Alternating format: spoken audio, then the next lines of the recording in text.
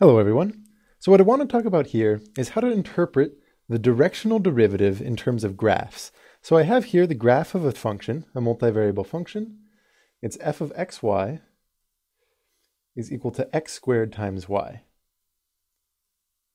In the last couple of videos, I talked about what the directional derivative is, how you can formally define it, how you compute it using the gradient, and generally the way that you, the setup that you might have is you'll have some kind of vector.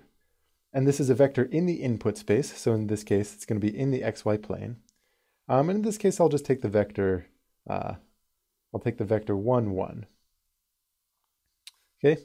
And the directional derivative, which we denote by kind of taking the gradient symbol, except you stick the name of that vector down in the lower part there, the directional derivative of your function, it'll still take the same inputs. This is kind of a measure of how the function changes when the input moves in that direction. So I'll show you what I mean.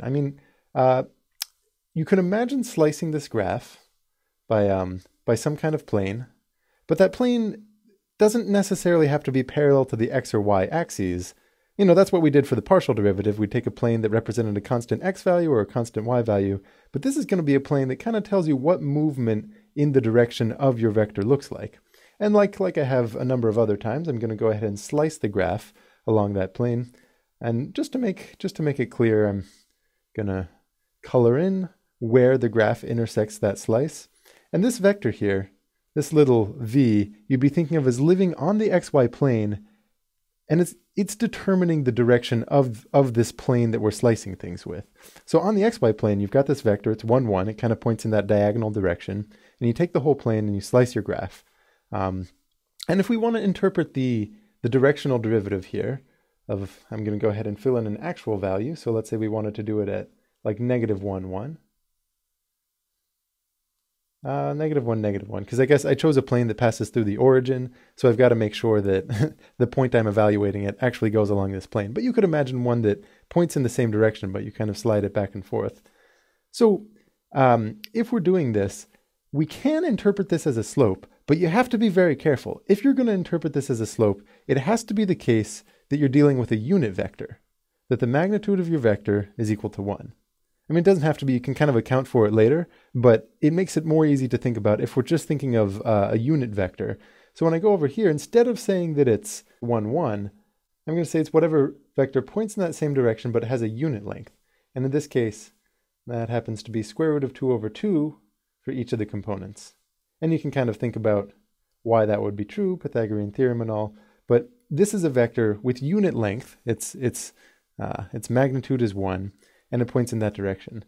And if we're evaluating this at a point like -1, 1, we can draw that on the graph, see where it actually is.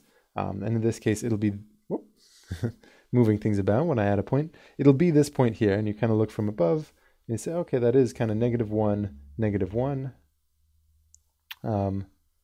And if we want the slope at that point, you're kind of thinking of the tangent line here, tangent line to that curve, and we're wondering what its slope is. So the reason that the directional derivative is going to give us this slope is because you think about this, another notation that might be kind of helpful for what this directional derivative is. Some people will write partial f and then partial v. And you could think about that as taking a slight nudge in the direction of v, right? So this would be a little nudge, a little partial nudge in the direction of v.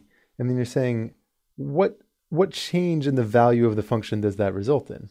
You know, the height of the graph tells you the value of the function.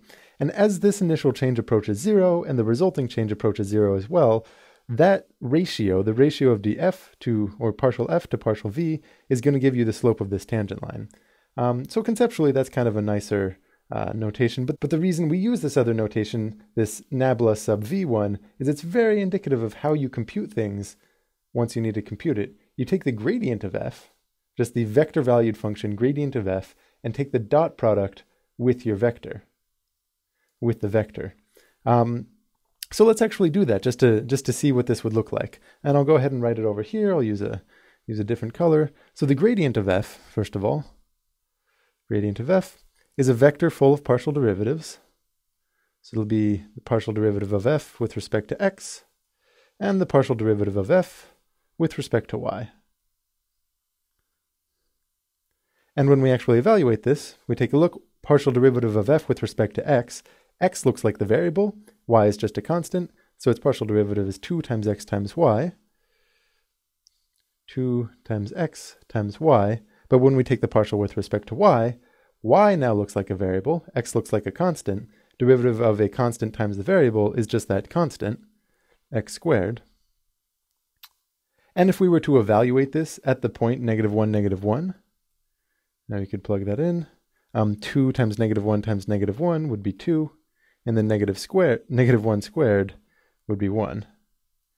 So that would be our gradient at that point, which means if we want to evaluate gradient of f times v, we could go over here and say that that's 2, 1, because we evaluate the gradient at the point we care about, and then the dot product with v itself, in this case, root 2 over 2, and root 2 over 2.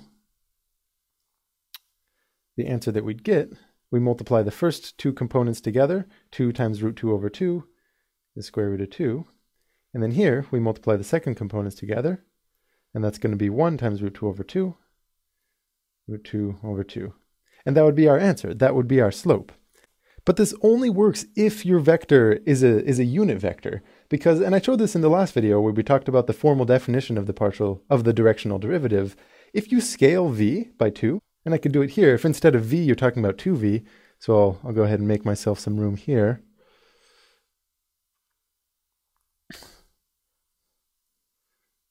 If you're taking the directional derivative along 2v of f, the way that we're computing that, you're still taking the gradient of f, dot product with 2 times your vector, and dot products you can pull out that 2.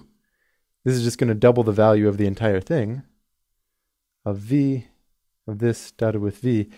It's going to be twice the value. The derivative will become twice the value. But you don't necessarily want that, because you'd say this plane that you slice it with, if instead of doing it in the direction of v, the unit vector, you did it in the direction of 2 times v, it's the same plane, it's the same slice you're taking, and you'd want that same slope, so that's going to mess everything up. So this is super important if you're thinking about things in the context of slope. One thing that you could say as your formula for the slope of a graph in the direction of v is you'd take your directional derivative, that dot product between f and v, and you just always make sure to divide it by the magnitude of v. Divide it by that magnitude. And that'll always take care of what you want. That's basically a way of making sure that really you're taking the directional derivative in the direction of a certain unit vector. Some people even go so far as to define the directional derivative to be this, to be something where you normalize out the length of that vector.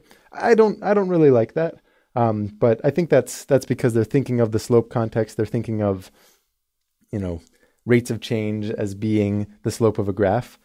And one thing I'd like to emphasize, as always, graphical intuition is good, and visual intuition is always great. You should always be trying to find a way to think about things visually. But with multivariable functions, the graph isn't the only way. You can kind of more generally think about just a nudge in the v direction, and in the context where v doesn't have a length 1, the nudge doesn't represent an actual size, but it's a certain scaling constant times that vector. You can look at the video on the formal definition for the directional derivative if you want more details on that. But I do think this is actually a good way to get a feel for what the directional derivative is all about.